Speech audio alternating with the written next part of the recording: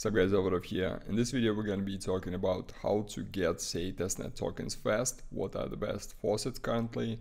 I already did a video like this around 2 weeks ago, but that one is no longer relevant because we have a lot of changes in the faucets. So keep in mind that this video is also going to be time sensitive, and depending when you're going to watch that, you may see some changes, but as usual I'll try to keep information relevant in the pinned comments and description. The information about the faucets that I'm presenting is from my personal experience and also from lots of feedback on the official SEI Discord. And as usual, all links gonna be in description.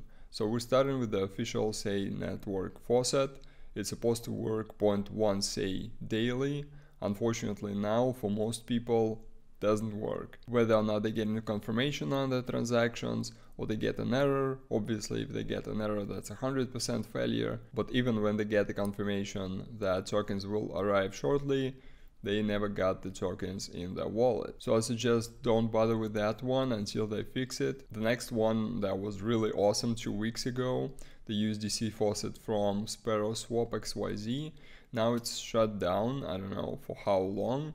Currently, just if you try to request the tokens, you get this error that faucet is not available at the moment. The next one is the Eclipse Launchpad.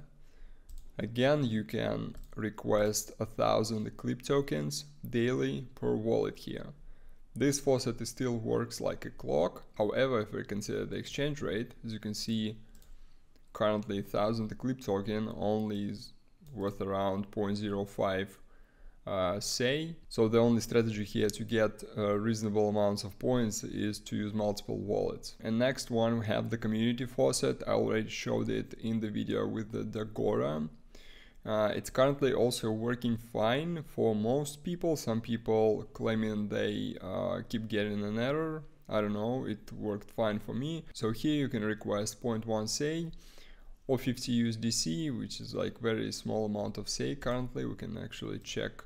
So 0.1 SEI is roughly 1.5k USDC at the moment. So it doesn't make much sense to request USDCs here. You can request the SEI, and it should be working every hour. So every hour you can request the SEI. So in order to do that, you just need to log in with your Discord, and that's pretty much it. Also keep in mind that this is not an official faucet, it's a community faucet.